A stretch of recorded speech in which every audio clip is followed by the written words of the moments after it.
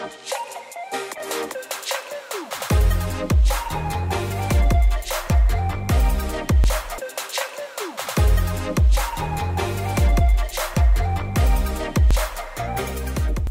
everybody, welcome to our first, or I guess the last webinar of the year in regards to, today we have a special guest. His name is Haitham Foty, and he's with Benchmark Insurance. And I think one of the issues that has come up quite a bit is in regards to protecting your rental property, during COVID, during this, I guess, pandemic, as you could say. But, being in Houston, we do feel pretty normal.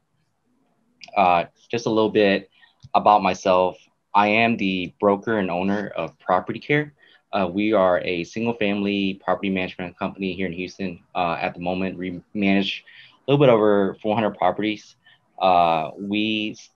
I started in real estate investing in single family homes back in 2011. So I feel pretty young. I feel like I look pretty young. But I'm almost been a decade in since I first bought my first rental property back in 2011. I am a licensed real estate agent or broker within Texas. Originally I got my accounting degree from University of Houston. I am a licensed CPA in Houston. And no further ado, I'm going to present Haitham and give him a moment and let him talk about himself. Hello, everyone. My name is Haitham Foty. I am with Benchmark Insurance Group. We have been in business for over 16 years. I have about 15 years of insurance experience. We've been through all the hurricanes, all the tropical storms, and I feel like we have a good grasp on the purpose of insurance and the things you need to master and need to know when filing a claim and how to maximize on your insurance when you actually do need it. I'd say we're really, really good at negotiating your rates down better than the average agency. So we're working every year to drive your costs down and not taking these massive increases. And we offer claims consulting for all of our clients. So we're going to walk you through that entire process. I am also a real estate investor. Bought my first deal, was a single family home, burn house back, I think 7 years ago. And, now we're doing a little bit of multifamily. I have a couple retail shopping centers as well. So I am an investor and I understand insurance from an investor standpoint, which, is beneficial for someone looking for insurance. And a fun fact is I play the saxophone, which could be kind of weird, I guess. But yeah, I played that for over 10 years as well. 10 years. So you didn't start when you were like a little kid. You just decided to pick up the saxophone as an adult. No, I started in middle school through high school and I still have a saxophone. Let me put it that way. Okay. All right. I thought one day you woke up as an adult and was like, I really want to play the saxophone. No. So, I wanted to add that for my own insurance purposes, for my rental properties, for my personal home, I do use Benchmark. So he is someone that I use for my own insurance purposes.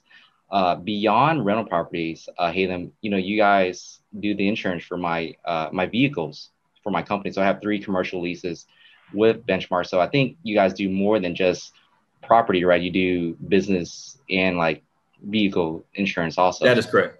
We do it all. We do home, we do auto, rental properties. We do errors and omission E&O insurance for a property manager. We do general liability for contractors. We do small businesses. I do auto garages, restaurants. There is no limitations as to what I can or can't write. I have access to all the markets. I do a little bit of oil and gas, although not our specialty. I would say our specialty and our niche is more real estate focused, and finding ways to drive your property insurance rates down. So there's nothing that we can't write.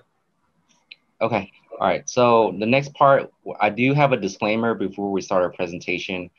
is all information contained here in this is deemed reliable but not assured. We are not attorneys and cannot give you legal advice. The content to follow is an opinion and not guarantees of information or performance. Real estate investment are subject to risk and loss capital. This is not an attempt to solicit anyone. Currently represented by a real estate broker. Property Care LLC is a licensed brokerage in Texas. So going on to some of the items that we're going to cover today in our presentation is kind of the state of the Houston real estate economy, industry changes after the pandemic, types of policies you need, why flood insurance is important, how to properly file a claim. And I'm going to take the first part, and I think Haitham afterwards is going to continue on with the insurance portion. Kind of tidbit about me is that Haitham and I were talking about this before we started our presentation, was that I don't know anything about insurance. So this presentation is just as valuable for me as anyone else that's watching at the same time. As far as the Houston real estate economy has been going, is that it's been amazing. Meaning home sales have really surged. And I'm definitely one of those people that always kind of try to understand why real estate sales have gone through the roof. And I think the reason mainly, and I can confidently say this, is that interest rates are so low. I think I was just looking at bank rate today, and rates are under 3% for owner-occupied properties. I'm helping an investor right now buy a property, and I think he's getting 3.25% for a real estate investment property, which is an unbelievable rate. It just means that your monthly costs when interest rates are a lot lower, you can just buy a lot more house than you would normally could if interest rates are double. I think when I last bought my residential house, I was at 6.25%. So I mean, it's half that from 10 years ago when I bought my last one. And the second bullet point basically says that the home prices being sold right now has also increased also. And again, what I've come to find out doing a lot more retails recently is that people don't really focus on the price of the house that they're buying. They're just focused on the monthly costs related to it. So, if they can afford $2,000 a month, before they could only buy this is just an example, they could buy a $200,000 house. Now they could potentially buy a $350,000 house just because the interest rates are lower. At the same time, though, home prices have increased, but a lot of people have actually kind of, due to the pandemic, have kind of decided not to sell their houses. So inventory of houses within Houston are actually pretty low. From my experience, just helping buyers right now, if there's anything worth on the market worth buying, everything's going to multiple offers, getting sold, and it's going pretty quick right now. Hey, I didn't know if you had anything to add to that on your side in regards to insurance. How does home prices affect, I guess, the cost of insurance, or are you guys focused on replacement costs or like sales prices? Yeah, it really focused on the square footages and replacement cost and, the type of upgrades that you have in there and what you really want to insure. But I agree with you, man. The market is so tight right now.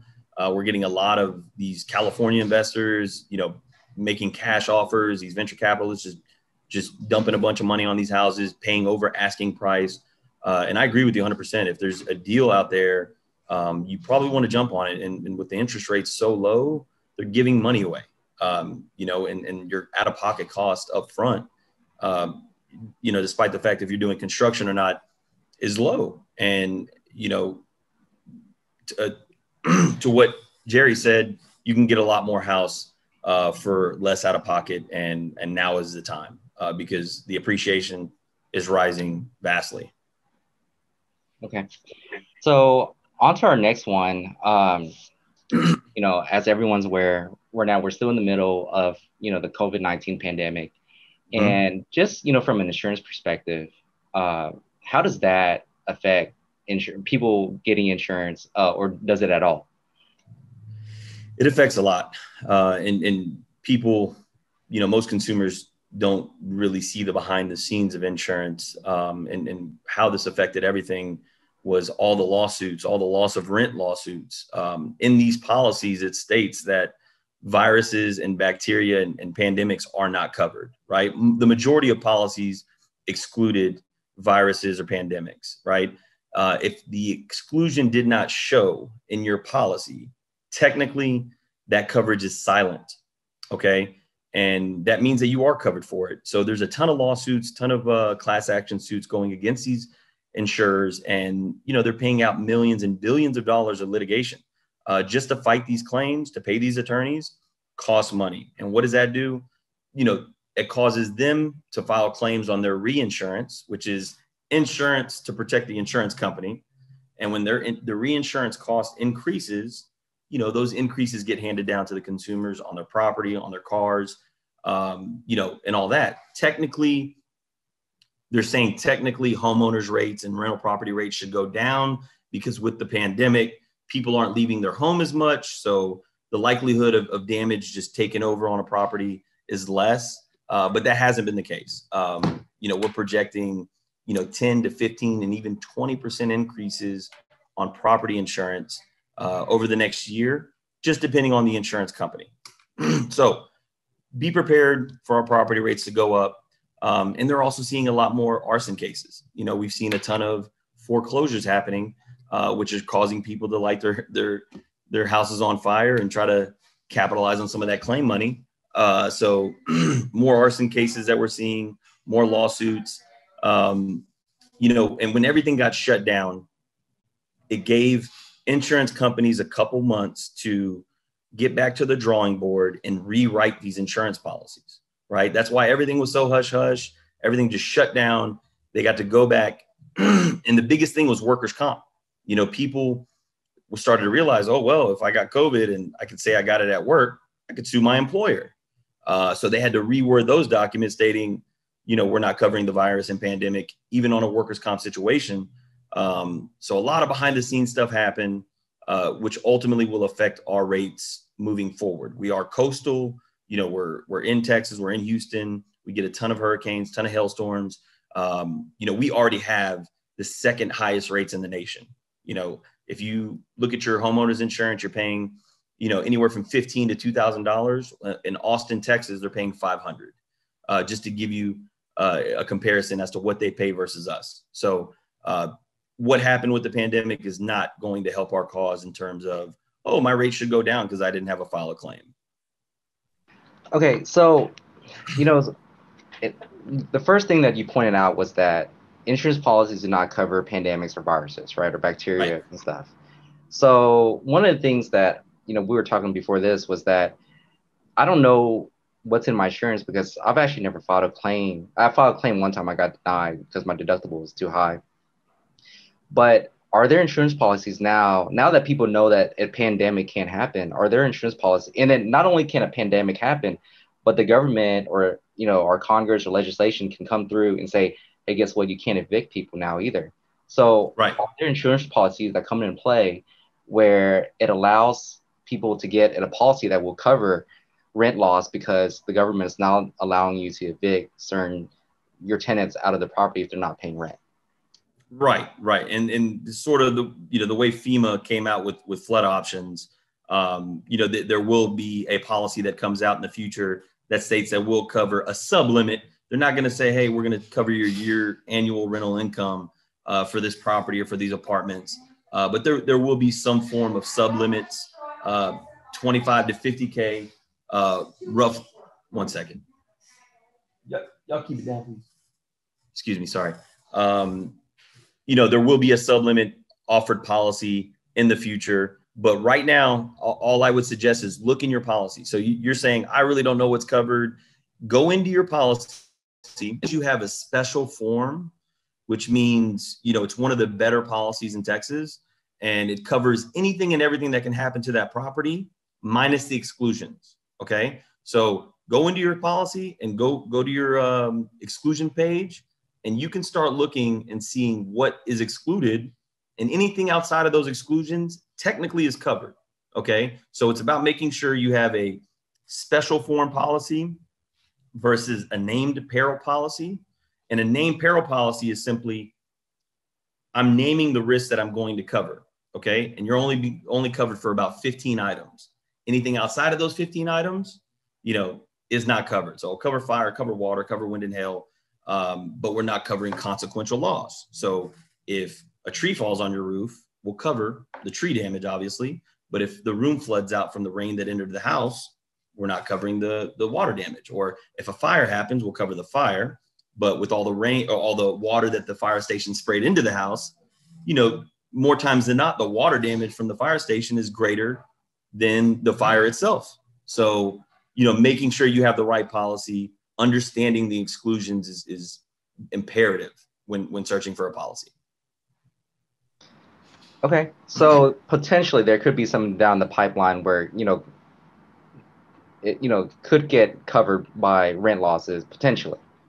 Right now, insurance companies are rewriting their docs. So if it was silent, it is now going to be an exclusion. And every policy that I've seen on anything commercial wise, and even on the personal line stuff, for tenant owned properties, they're excluding any virus and bacteria and pandemics. Right. Okay. So, going on to the next one, we're trying to figure out what type of investor are you for people who are coming in and looking for policies. Right. So I will tell you, I'll give you a little bit about what kind of investor I am. So generally I buy houses with a mortgage. I come under contract and then I send it over to Haitham. I'm like, hey, Haitham, I need insurance for this house. And I'm usually reminded by my mortgage company that I need to get insurance. Right. Now, the couple of times that I paid for cash, I've completely forgotten to even get insurance, which is kind of scary, pretty scary to think. And the couple of times that I help a buyer with cash also buy houses, I've forgotten to tell them like, hey, you need to get insurance for your property. So when I do remember to get insurance, I like, hey, can I get insurance for this policy? And I usually look for the cheapest one.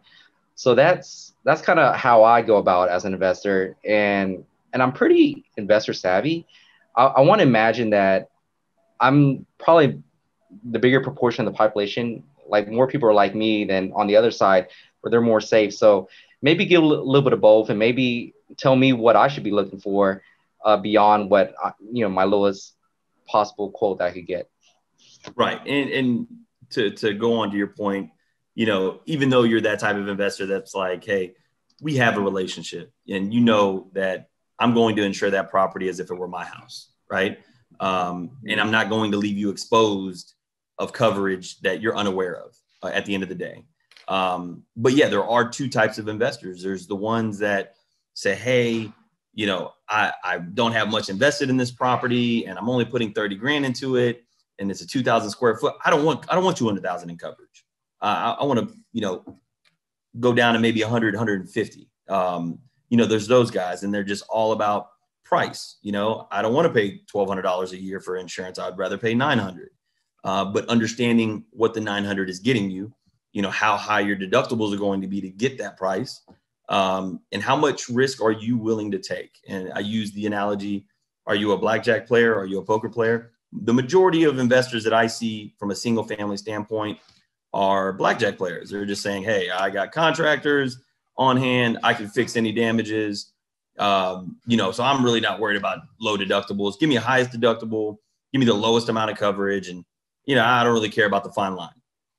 That's what I'm seeing. I'm trying to educate those investors, to what coverages they do have, what they're canceling out or what they're eliminating. And how it can affect them in the future, because it seems like when that does happen and they do have a claim, they have amnesia. They're like, well, why didn't you give me this? And how come you didn't add this on there? And, I would have paid $200 for that, and it sounds good then. But at the time, you're focused more on the deal and your cash flow and your bottom line, understandable. And then I have more of the safer investors who are very cautious. They want to make sure that their asset is protected. I'm dumping 100, 150,000 into this property. If this house burned down, what am I getting back? And how much can I maximize on a claim? So there's two types. And it seems like I guess from a statistical standpoint, the riskier investors tend to file petty claims.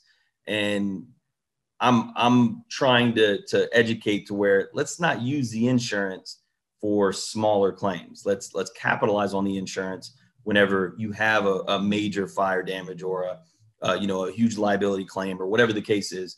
But if you have minor water that leaked into your living room and destroyed the carpet, pay $300, get it demoed and put new carpet in is going to be the best option for you, because you don't want to be tagged as a claim filer to the insurance company. Okay. You want to build strong rapport. The idea is to stay with a carrier for 2-3 years so that you have a little bit of negotiation leverage in the future, and not file those petty claims. Now, on the safe side, those guys, they want beefed up coverages. They're willing to pay extra. They want flood insurance. They want all the bells and whistles. And, a lot of times I try to keep it in the middle, because sometimes they're paying for coverages that they'll never use. Insurance company wants to insure a property for $140 a foot. Well, if that house burned down and you can build it for $105 a foot, that's all you're getting. So why not insure it for, what your building costs are, how much is it going to cost you to build, things like that, and finding out what the true replacement value of that property is. And if it makes you feel better and you sleep better at night, having the extra coverage, then pay for it. But I'm trying to find a balance between the two, in between risky and safe, where you're getting a beefed up policy, you're getting low deductibles, and your costs are minimal as well. So, before I ever got into real estate investing, right, my insurance, home and auto, was through State Farm. Right. Other than the fact, like I said, probably because of price, was there a reason why I should go with you guys other than price, go with you guys rather than State Farm? Other than price, that being the number one is that I'm saving you 50%, right? So it's hard not to go on that note. But other than price, yes, we have a ton of investor knowledge. We understand the claims process better than most agencies out there. We're going to shop you every year. We have multiple markets to shop. Okay. State Farm, they advertise well, they have a very good policy, but the companies that I'm offering may not advertise as much. They don't have commercials, but the policies are the same, if not better. And at the end of the day, that's your Bible. That's the policy is what's going to hold up in court. And as long as you're getting an HO3 all risk style policy, regardless of the company, obviously we only write A-rated carriers, A and A+ rated carriers. So I'm never going to offer a company that is financially unstable or has received a ton of bad reviews. I had an insurance company called American Risk Insurance, and there was one incident where my client was handicapped and he had a situation where I think the tree fell on a roof and his AC needed to be replaced. And we're talking about a $5,000 claim. And they dragged this thing on for months on and months in. And, he had no AC. He couldn't do anything. The guy was in a wheelchair. We just paid it out of pocket because I truly felt bad for the guy. And that was the last time we offered that carrier. So the types of policies that you're getting is a reason to choose somebody outside of State Farm or Farmers. And then the options that we have. And going into the types of policies for investors. So before we get in, again, so I always want to kind of give you an idea on how I look at my insurance policy when you send me a quote, right? Right. So I do have a separate liability policy for all my rental properties. So this is what I do. You send me the quote. I look to make sure that you don't have a liability line in there, so I'm not paying for liability. And then I go to the bottom and then see what price I'm getting. And then if the price makes sense, then we bind it and we go for it. Right. So I guess we'll go through the different types of policies that's within that one quote that you're sending my way. Definitely. Okay. So understanding, if you're buying an investment property and you plan on having a tenant, pretty quickly, you're going to need a dwelling fire policy, which there's two different options. There's a DP1, which is a actual cash value policy, meaning that you're getting a depreciated value. So if you do have a claim, they will come in and say your roof is X amount of years old, your brick is this many years old, your carpet, et cetera, et cetera. We know that the house burned down and we're supposed to give you 100 grand, but we're depreciating it by 30%. We'll give you 70. So you want to stay away from DP1s or anything that states actual cash value. Okay. DP3 simply means you're getting replacement value. We're declaring this property, 1979 home with, composition shingles and brick, as if it were brand new. Okay. We're rating it as if it were brand new because we understand that the cost of brick, the cost of wood, the cost of roofing is much greater than it was in 1979. So I know in 1979, you built that house for 120, but today to build that house, it's going to cost every bit of 160, 170. So understanding that, right? So make sure that you have a DP3 all risk form policy that has all the bells and whistles included. If you're doing construction, you will need a form of builder's risk insurance. Okay.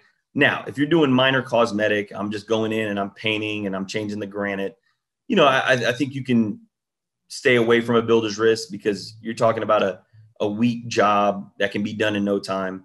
But if you're doing some pretty extensive construction, you are planning to replace the roof, change the AC, add flooring, even knock some walls down and add some square footage, you want a builder's risk. You can go with a 3, a 6 month, or even a year. Most of my investors get anywhere from 3 to 6 months because they're, knocking out the construction pretty quickly.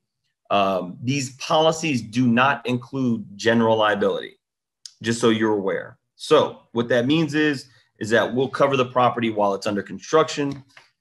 We will not cover any third-party injuries. If someone were to step on a nail, things like that, right? So you get a standalone liability insurance policy to cover any civilian injuries. And here's where it gets tricky. Just because you buy a liability policy does not mean that I'm insuring the roofer that's on the roof that fell off, or the contractor that was in there and the beam fell on his head and, now he has to get rushed to the hospital.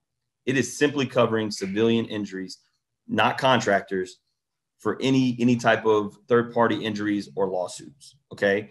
And this is where it gets tricky, if you are an investor and you're like, hey, I got the guys, and I use these guys all the time, and, we can piece this thing together. I'm not hiring a contractor.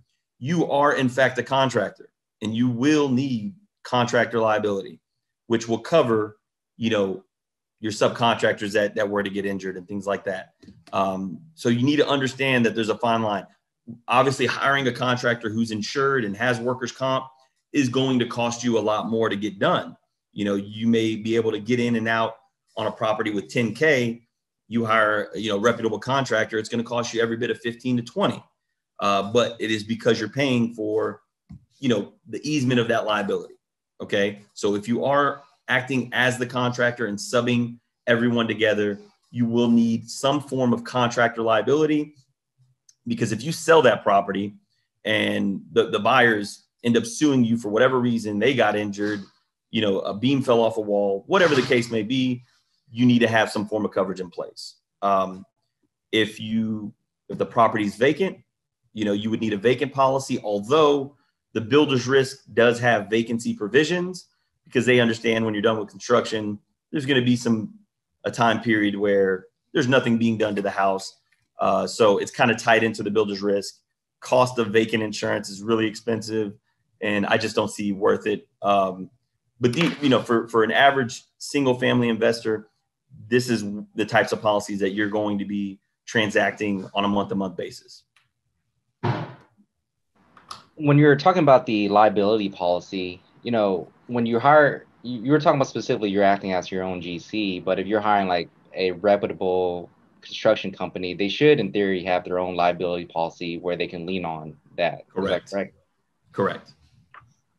And when you do that, Jerry, and that's a good point, when you do hire a contractor that is insured, you make sure that they list you as the additional insured, which is a binding agreement that states that you, the homeowner, can call his insurance and file a claim if he left the water main on and it flooded out the entire house, or if one of his guys, stole something from the property.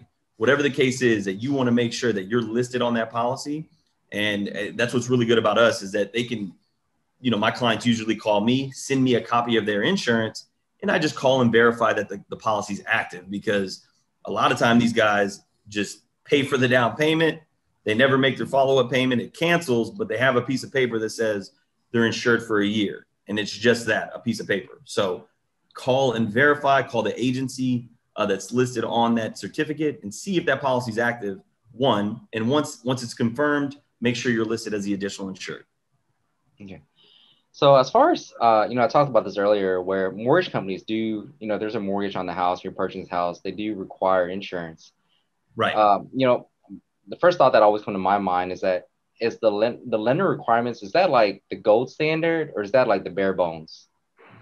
Lately lenders have been requiring a lot of coverage, right? And they're going to be more on the safe investor side, right? They want to make sure that their property and their interest to the property is covered. Understandably, they want 100% replacement cost, which, they want to make sure that there's no co-insurance clauses included. Okay. And what co-insurance is I'm insuring it for 80% of its actual value. But if I go less than that, let's say I do decide to insure it for $60 a foot, right? You have 1,000 square foot house. I'm insuring it for $60K. Well, if you have a co-insurance clause in there and you do have a claim, they're outside of the depreciation included, you're also being penalized another 20% for not being insured adequately.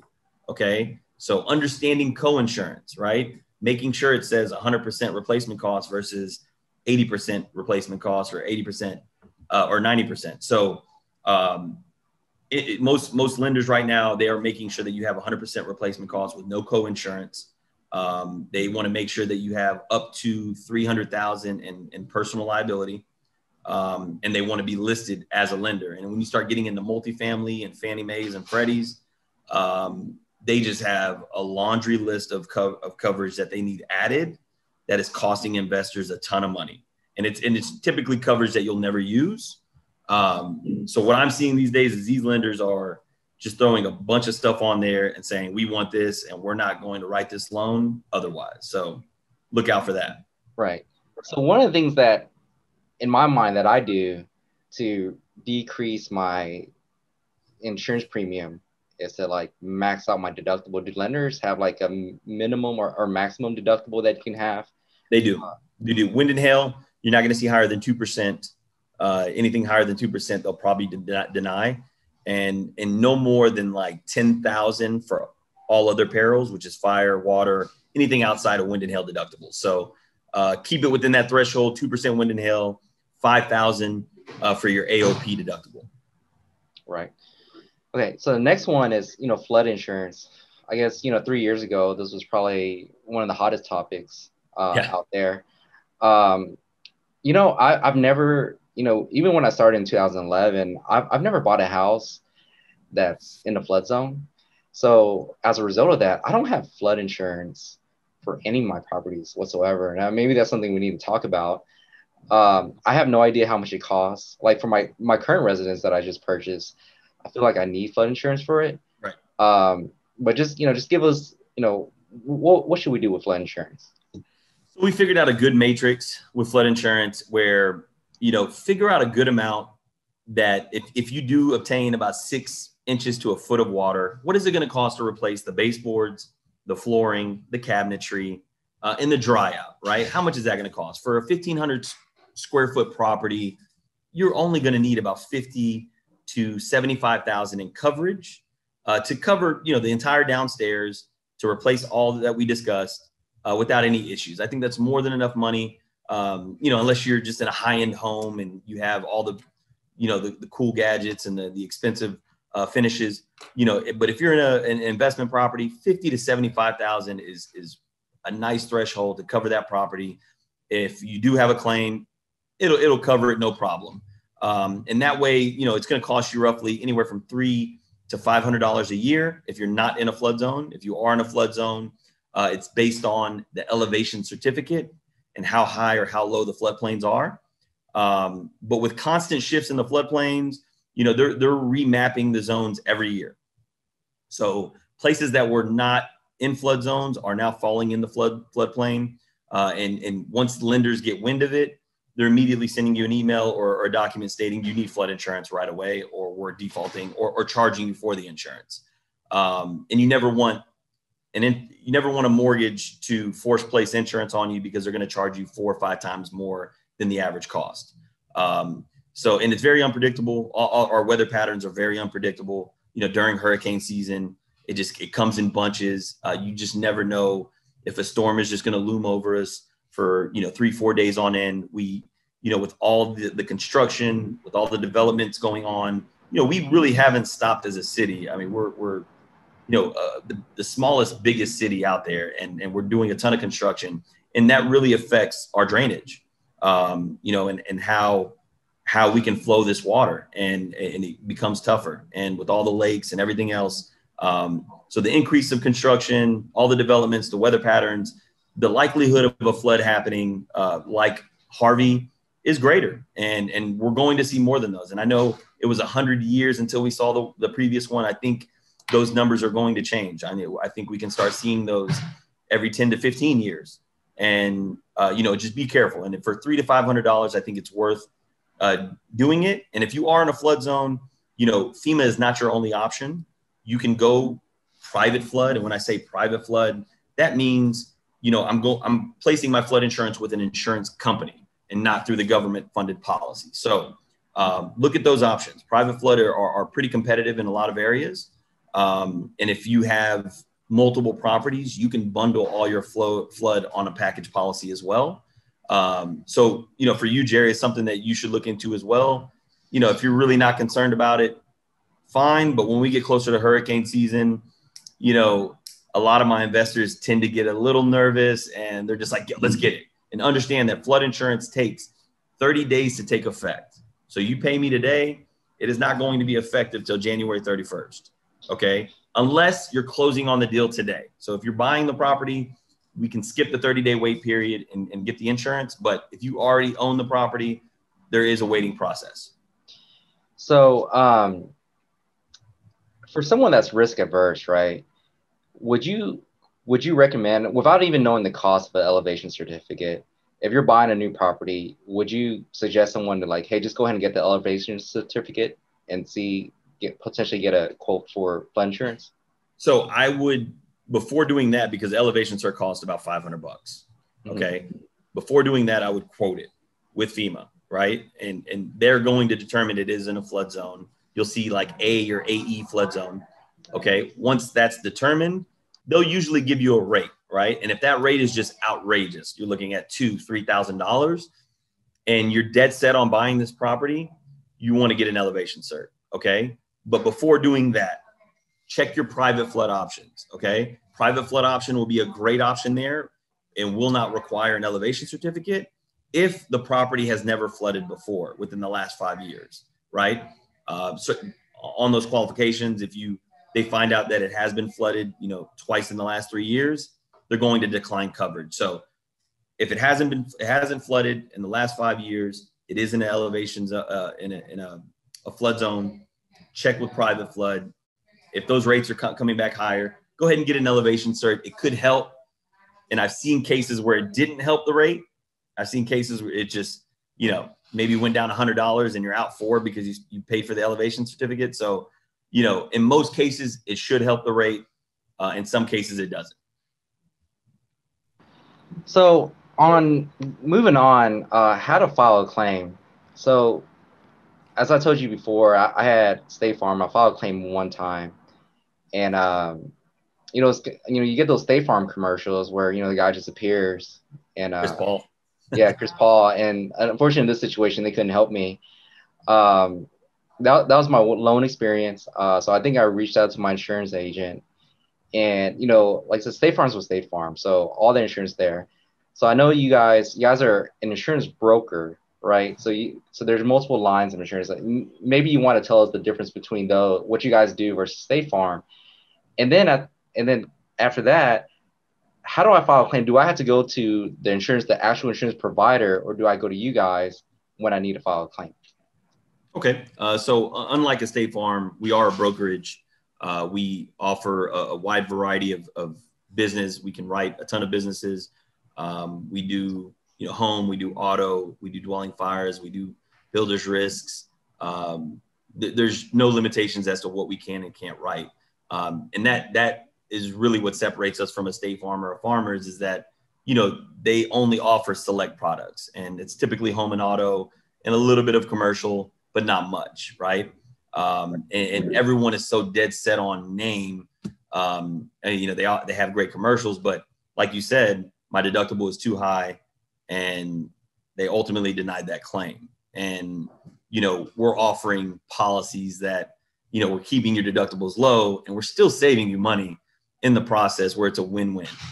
So that's really what separates us from your State Farms. And also, even with the State Farm, I'm sure the experience was he gave you the 1-800 number, you called, and that was kind of that. You got the bad news broken. Now, if it were I that you called and we're saying, hey, I'm ready to file a claim, the first thing I'm checking is that deductible. And I'm saying, hey, Jerry, send me some pictures. What do we got? Let's assess the damage and see how much you really have, right? Well, you were out of town and there was a little leak, and, maybe there's some sheetrock damage that we can kind of beef the claim up, so to speak, right? So really assessing that damage before you call and file that claim. Because now when you file that claim and you don't reach the deductible, that claim is on your record. And your rates are going to go up next year because you lost the claim-free discount. You filed a claim, even though it was a zero payout. To pay an adjuster to come out cost $400 or $500. The processing, it was still every bit of $3,000 to $4,000 just processing that claim. So even though there was nothing paid out, there was still money cost incurred to that claim. So you're going to be penalized that in the future. So make sure you assess the damage, understand, the cause of loss, when it happened, what was damaged, take pictures, keep a detailed spreadsheet of any items or personal property that's damaged as well, with hyperlinks of what it cost, right? If your house flooded out due to a pipe leak, and all your clothes was ruined, you need to go ahead and log everything that was damaged and make sure that you get paid for that as well. When using, and that's the difference, right? You call me, I'm going to walk you through that, and I'm going to say, hey, Jerry, you probably shouldn't file it because your deductible is $7,000. To replace that roof is going to be $8,000. It's not worth it, right? And that would save you an increase in the following year. Then let's just say you do have enough damage, and you're looking at a $20,000 or $30,000 claim. You don't want to hire just an average guy to come in and say, yeah, I could do that for $4,000. Insurance companies really don't do that. If you find a guy that says he can do it for $4,000 and sends you an invoice for $4,000, they're going to give you a check for $4,000. You want to use a contractor that uses Xactimate. And Xactimate is the same software that the insurance companies use to determine replacement cost, right? And every line item is essential when doing it, because there's so many different line items that you're not privy to. There is a line item for removing your outlet switch. There's a line item for adding that outlet switch. There's a line item for 2 coats of paint and seal. There's a line item for, removing furniture. There's a line item for dumpster. All those things come into play. And when you use a contractor that has claims and Xactimate experience, we're throwing in a ton of those line items that we actually need, right? So I can take a $10,000, $15,000 estimate that the insurance gave me, and I could turn it into a 30 like that with legitimate line items that need to be paid for. Okay. So make sure you find the right contractor. And when you do hire that contractor, try to get him to have that estimate ready. And you're doing all this within a 3 to 5 day period, because typically the insurance company will come out, in a week or two.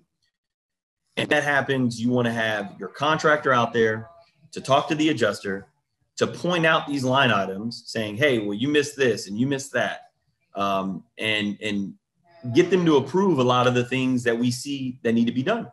And by taking this process, by having a step-by-step on your claim, I'm telling you, 9 out of 10 of my clients that have benefited from our claims consulting service have won. And it's because you're prepared. And the process is for most consumers, oh, I got a claim. Let me call and file a claim. File a claim. I wait on the adjuster. Adjuster comes out. He gives me the finger, says he's not going to cover it. And then I feel like, what the hell have I been paying for the last 5-10 years, you know? And that's where it kind of cuts deep.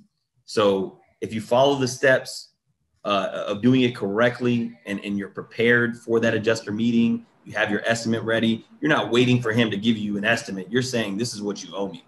And when they see that you've done your homework, that you understand the process, they're less likely to try to take advantage of you. I saw a woman who spoke no English after Hurricane Ike, and her home was just damaged, man. I mean, she had at least $100,000 to $130,000 in damage. Place had to be completely remodeled, and they gave her $40,000. Well, this woman thought she hit the jackpot. She was like, "Oh my God, $40,000." Well, once she got going and contractors were going, they were done with the $40,000 in the first 2 weeks, and they're like, "Hey, we can't finish this job otherwise." So, making sure that you're prepared, making sure that you have people on your team, like an agency who understands that process, that's going to walk you through it. And if this insurance company is just dead set on denying your claim, that's when we go a little bit further. You never stop at the problem. And that's where I see a lot of investors are just like, that's insurance. Well, let me hire a public adjuster. Let's get a second opinion. And a public adjuster is just someone that protects you in the event of that claim. Okay. And even having restoration companies come out and dry your house out. When a hurricane hits, you don't want to be last on that list. You don't want to be, when a catastrophe like that happens, there's only so many resources. You want to have people in your network. So know contractor, know a restoration company, know your agents, and make sure that you're on top of that list when that hurricane hits. So let me ask you real quick. I see on there that you're referencing using a public adjuster, right? And then Right. You also said that you guys do claims consulting services. Is that Correct. one and the same, or? It is. Okay. It is. And I'm glad you pointed that out. Essentially, you're getting a public adjuster when you have a contractor that has claims experience without the 10% fee, right? Okay. But a lot of times these public adjusters have attorneys that they use to, send attorney letters to try to get them to bite a little harder. So that, there's certain methods, but if you're using a contractor that has claims experience, I think it's in your best of interest to go that route. Okay. So when we get a policy with you guys, the consulting service / claim adjuster process is included within, or is that an additional service that you guys provide? Can you repeat that question? So when you're talking about your consulting / public adjuster service, right? Right. Is that just a benefit that we get by having a policy with you guys, or is that another benefit that we have to, or additional costs? No added charge. As you know, and I don't solicit this at all, but in our building, we have Benchmark Insurance. Downstairs is Rise Construction, which is a reputable construction company that we also own. So basically, we're sending our guys to give you that estimate, and we're not soliciting the construction. Take our estimate. You paid for it because you're a valued client of ours through Benchmark, and use that to protect you and hire whatever contractor you want.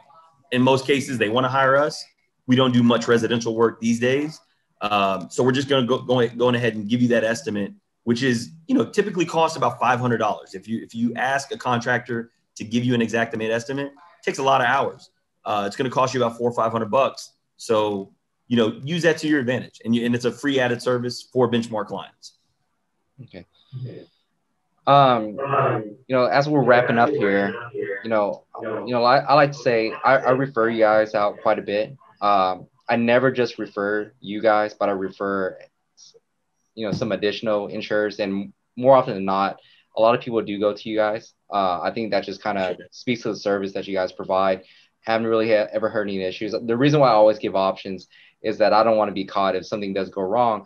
Again, no one's ever come back to me with any bad feedback in regards to Benchmark Insurance, which is, Thank you. that's why I keep referring you guys. Now, if someone ever came back and said like, "Hey, Benchmark did this," I think I may have a different response. In addition to that, I do use you guys personally, not only for my rental properties, but I do you guys for my commercial car leases. Right. And as you said, you guys do beyond that, business. What are all the things that you insure? Just to let people know. Let you know, I do a ton of multifamily. I do a lot of apartment complexes. I specialize in investor packages for single family investors that have, multiple properties. So if you have 4, 5, 10, 20 properties, let's consolidate all those on a commercial policy. We have, you can have an unlimited amount of additional insureds. If you have partnerships and, wrap loans and subject twos, it can all be added on there. And it just makes it easier to manage your insurance every year and not have to worry about, oh crap, I have 10 different policies, 10 different renewal dates, 10 different flood coverages, consolidating and saving that time and money. I do retail shopping centers. I do storage units. I just did a car wash. I do restaurants, nightclubs, contractors. I do contractor liability for developers. I do a steel erection company. I insure horses. You name it, I can do it. If there's something that you're looking for, and again, my niche is property, right? I really like the fact that I can, go through the markets and negotiate property rates. And what I do is I'm not taking your information and saying, hey, how much can I get this for? I'm going in with a story. I'm building a narrative around that client. I'm saying, hey, here's Jerry. He owns 10 single family properties. He has not filed a claim one time in 8 years. Total coverage is about $2 million. He's paying $10,000. If you get me at 8, I'll lock in his business right now. Right. So I'm guaranteeing that I'm securing the business. I'm coming out with a target price up front. Right. That way we're not wasting time. I'm not saying, hey, oh, can you do it for 8? And they say no. And then it was just wasted time. So I'm saying, if you can do it for 8, great. We'll lock in the business. And that's when I come to my clients and say, hey, look, you're paying 11,000. I got you at 8. Let's lock it in. And then we'll reconfigure next year. Right.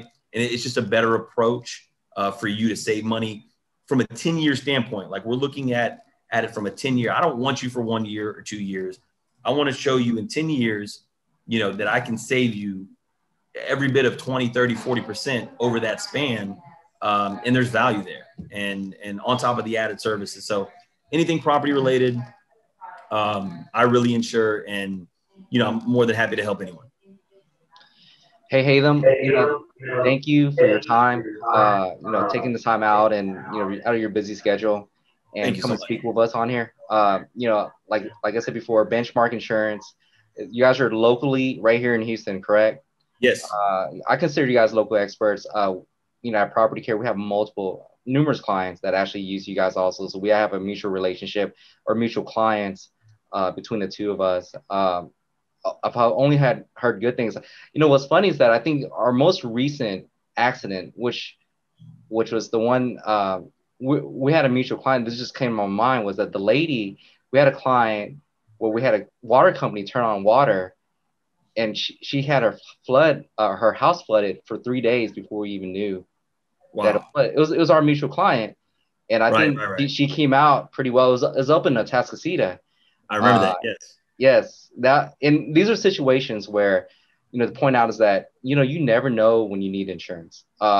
Never in my mind, this is, out of turning water for properties, over 1,000 properties. This is the first time we ever had a water company turn on, let the meter is running, and it flooded the whole house for 3 days. Hot water coming from the water heater. Right. And you guys, I think she came out pretty happy with that situation. That's awesome. And really that's what you want, man. That's what you're paying for insurance every year. And I want to deliver on that, right? I just want to make sure that experience, that one claim that you had in 10 years was a good experience. And for that gives us a good reputation. They know that, we have their best interest in mind, and we know what the hell we're doing at the end of the day. Right. All right, Haitham. I got to go here, but have a good one. We need to catch up soon. Yes, talk to you again soon. Thank you so much. Thanks for having me, and look forward to the next one. Okay. All right. Thank you.